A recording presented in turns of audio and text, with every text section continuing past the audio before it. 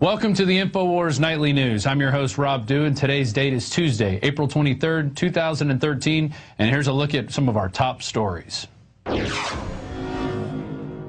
Tonight, Ron Paul blasts the internet sales tax, and Dung Beetle knew that Tamerlan Zarnov went to Russia. Why didn't the FBI? And finally, with Boston under martial law, Americans cheer for their enslavement. All this and more on the InfoWars Nightly News.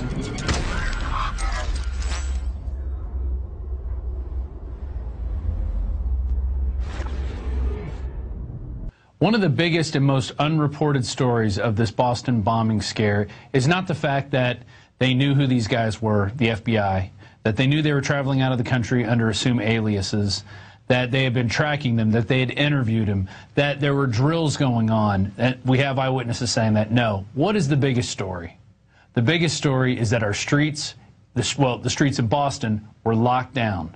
It was put under martial law, and it was done like that on purpose to get people conditioned to where anytime there's a crisis, we will send cops in and we will send people in to kick people out of their homes at gunpoint, and they'll go through their belongings without due process, violating the Fourth Amendment.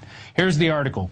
Shocking footage. Americans ordered out of homes at gunpoint by SWAT teams. This is from Steve Watson, April 22nd, and it is an amazing collection of pictures, that being one of them right there, where you have a guy coming out of a tank turret pointing a gun at somebody inside of a window.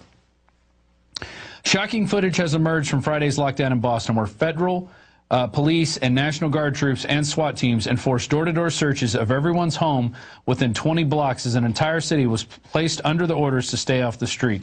Here's a note from Alex Jones. Even though we've seen countless instances of lone gunmen on the streets, we've never seen an entire city locked down as we witnessed last week in Boston and its suburbs. This is the definition of martial law, is when due process is suspended and Americans are under military rule. And there's some video right there of them banging on people's doors, treating everyone as a criminal, and kicking people out at gunpoint, telling them to get their hands up. Get your hands up, boy. You see that? Get your hands up, slave. That's what they're telling these people.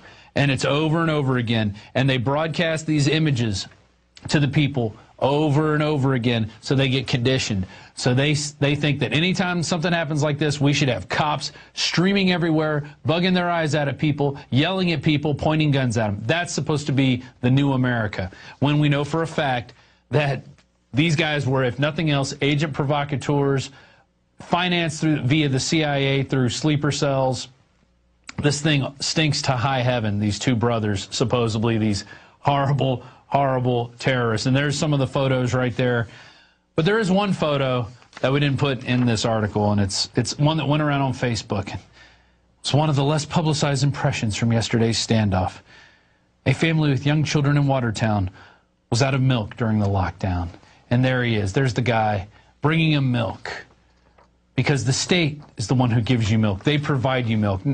It's not the fact that they were locked out from going outside. They were locked in their homes. It's not the fact that they couldn't leave if they tried to go outside for a cigarette or to bring their kids out to play on a playground. It has nothing to do with that. It's, no, the state is going to bring you your milk because we're here to help.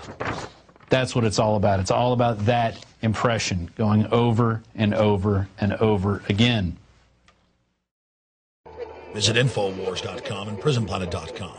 When you're on the site, you can also tune in 24 hours a day to my daily radio broadcast. There's also a free iPhone app to listen to the syndicated radio show when and where you want.